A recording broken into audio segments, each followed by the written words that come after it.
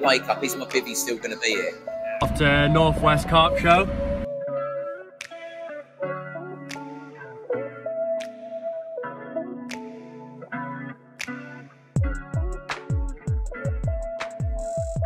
How are we doing, guys? You alright? I'm here with Neil. How are you doing, Neil? You okay?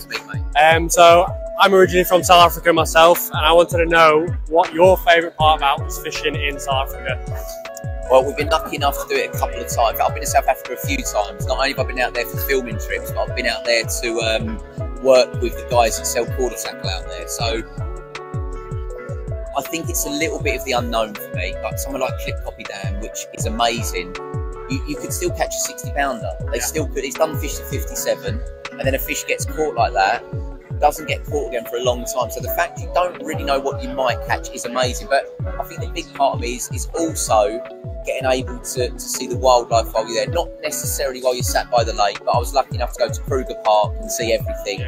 We've done, in the first trip we flew down to Cape Town, and we did the great white, went in a cage, I actually touched the great white shark. And that sort of thing, it's the sort of experience that you don't ever expect to do. You hope one day you might, and to do it in the name of work makes us very, very lucky.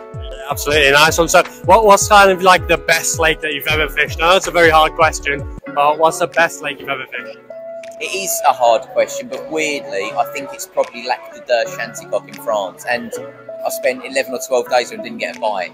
But it's a bit of the unknown. You are up against, when the elements turn on you, it's evil. And you're battening down the hatches, thinking, if I go to sleep, when I wake up, is my bivvy still going to be here?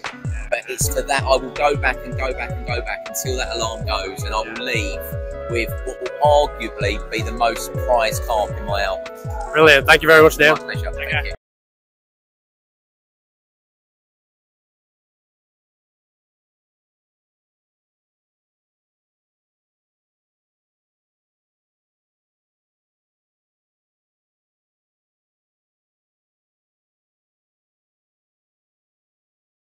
You're in. So you go to Croatia, a monster for me is a 60 pounder, and you'd think that's a monster everywhere, but